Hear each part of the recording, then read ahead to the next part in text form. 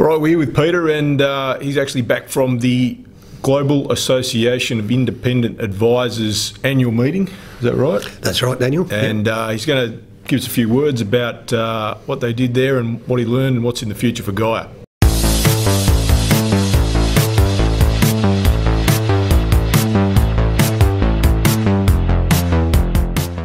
All right, Peter, so firstly, can you explain what GAIA is and why it's important?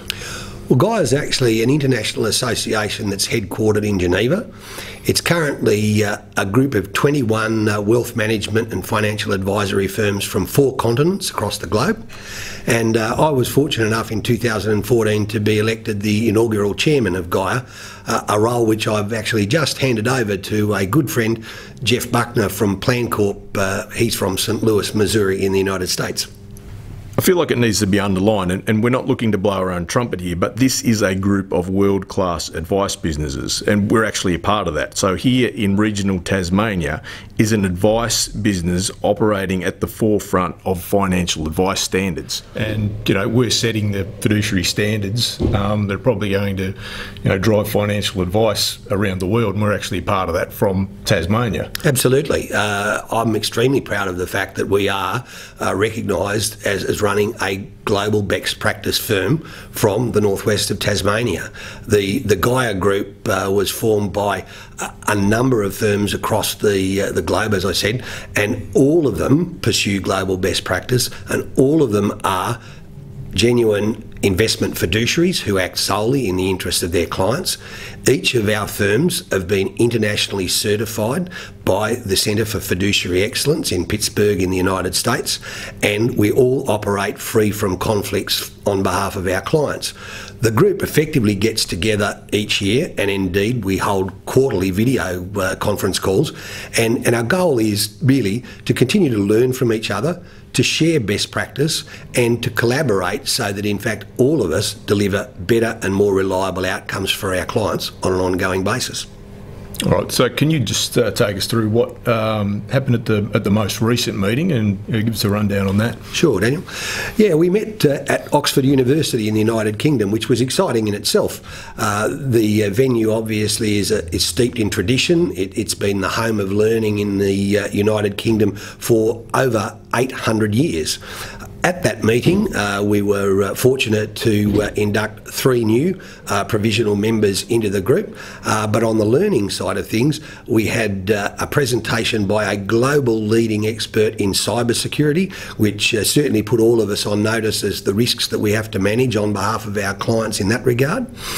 We had an eminent psychologist work with us on how to use appropriate psychometric testing to build cohesive and reliable teams within our respective businesses.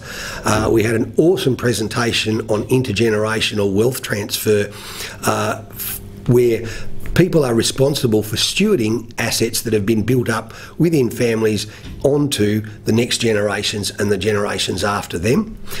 We also had a presentation on big data and the influence of artificial intelligence on the financial advice and wealth management industry into the future, and there's certainly a lot to look forward to in that space, and it's certainly an avenue that we are investigating and indeed have commenced a project for our own business here in Burnie. And we also had a fabulous presentation on the influence of technology on the political landscape globally into the future. And of course, amongst the 21 firms founders and indeed a couple of other firm shareholders, we were able to undertake some pretty amazing sharing of personal experiences, stories and methods that are being used to get clients better outcomes.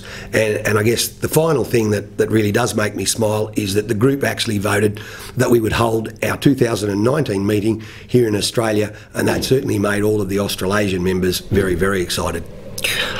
You've probably just taken the next question right out of my mouth. I was about to say, what's coming next? Well, look, we will meet here in Australia, and it will be great to host our international colleagues down here. But certainly the topics that were central to the Oxford meeting, I have no doubt that they'll remain central to our meeting here in Australia. Technology is going to be a massive influence on our future, both as a business service provider to our clients and indeed to the clients themselves. The way in which we manage teams will always be a key issue for each of the business owners, and of course the way in which big data and artificial intelligence is going to influence consumer behaviour into the future is something that we've got to continue to focus on. So that, plus of course all the normal things like investment theory, the latest investment research and the like, they'll definitely be on our agenda come April. So I guess the final question is there any prospect of communications people like myself needing to go around other GAIA members? To be truthful, Daniel, I think the answer is yes. In fact, one of the firms that is based in Toronto in Canada have had incredible success with social media.